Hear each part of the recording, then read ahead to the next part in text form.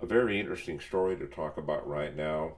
There is a company in Salt Lake City called Converus. I have the director of marketing, Russ Warner, on the line with me right now. Now, why would a public or why would a privately held company in Salt Lake be of interest to me? Well, because of the concept of truth detection.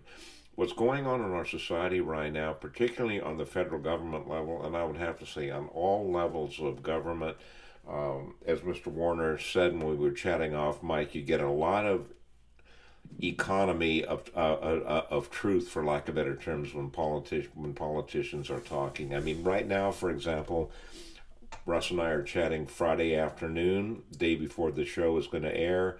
And what do we have? Well, we have the fact that potentially Jeff Sessions is supposedly going to get fired, even though Trump vehemently denies this. We've got a lack of information coming on the Clinton scandal to the investigators. I mean, with all of these things, and this is only the tip of the iceberg, who is telling the truth? Russ, I got to ask you, in your opinion, what's going on in federal government? Why don't we know the truth of very, very important topics right now?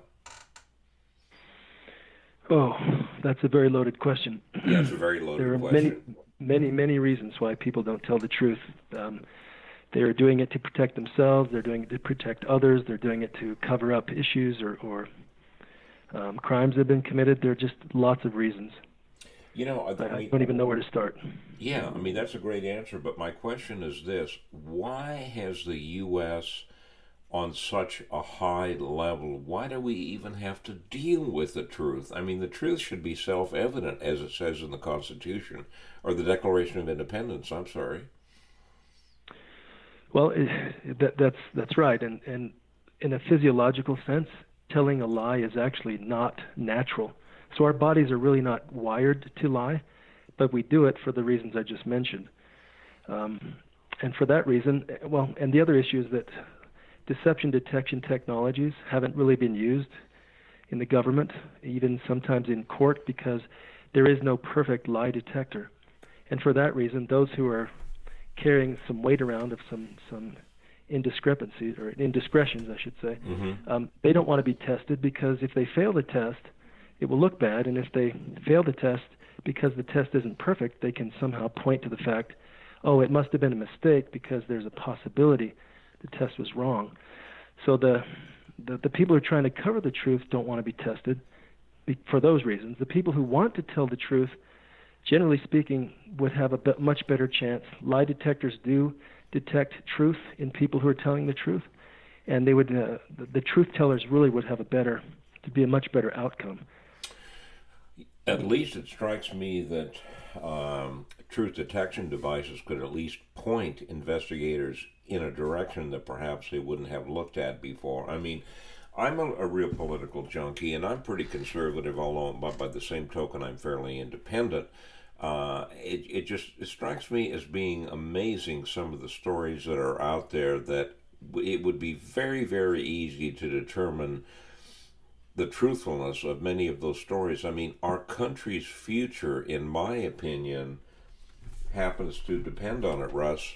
Just give me a comment on that, if you would. Then I want to talk a little bit about Converus, what you guys are doing. Well, until recently, until our technology was launched to the market, and for about 80 or 90 years, the real de facto standard for lie detection was the polygraph. And the polygraph, there have been other technologies that have come about, but none of them have been economical enough or accurate enough to replace the polygraph. And so you've got an analog machine that was effective for decades, which was only recently upgraded to the digital world in the early 90s. And you have this technology that measures physiological responses, your heart rate, your blood pressure, your respiration, and your skin conductance. And that's been the de facto standard. But now, with the technology that we have, which is different, we measure different physiological changes. We measure changes in the eye. Because when you lie, your eyes exhibit certain behaviors, including one of the most diagnostic, which is that your pupils dilate. And your pupils dilate when you think more. So when your cognitive load is increased, your eyes reflect that change. And liars have to think up a story to cover their tracks, with details and events and people that don't exist because they're covering or creating a story. And when they do that, their cognitive load increases. And when we're observing their eyes during that story creation, we detect that pupil dilation and other behaviors, and we can pinpoint to the fact that they're being deceptive.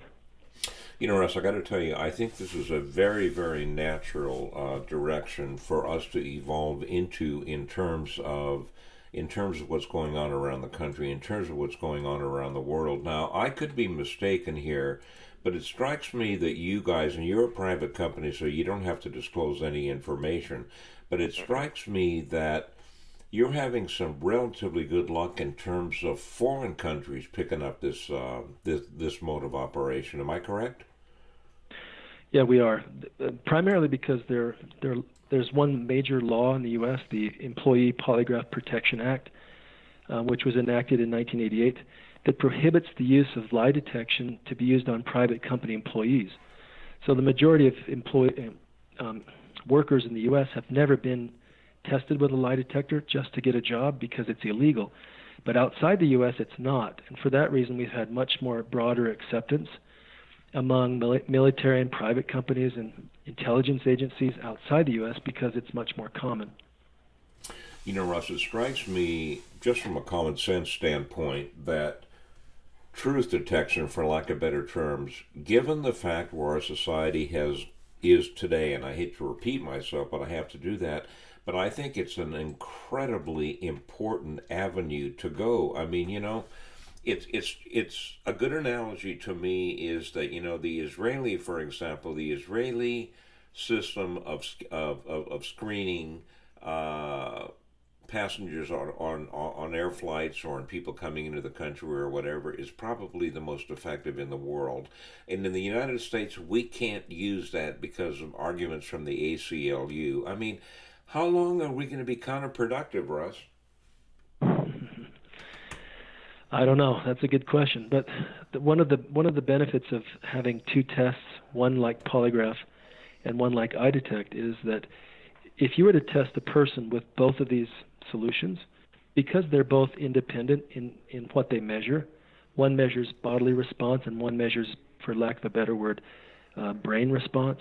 Because they're independent, if you could test someone using both solutions on the same topic, if a person could pass both tests, you'd be about 98 or 99% certain that they were telling the truth. So we now have a way to eliminate what has been, I guess, the biggest barrier to using lie detection, which is that nothing's been more than 90% accurate.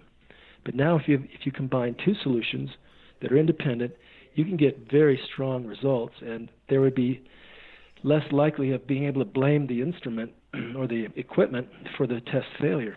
So things can actually change going forward. Yeah, I mean, at least it would provide investigators a more solid direction to go in when seeking the truth. And I got to tell you, Lord knows right now, we have to find out the truth. The future of our country depends on it. It's amazing to me that U.S. citizens and people around the world can read our newspapers and not get a totally middle-of-the-road opinion on facts, and that concerns me a lot. Russ Warner, thank you so much for your time, sir. Thank you, Al. Appreciate it.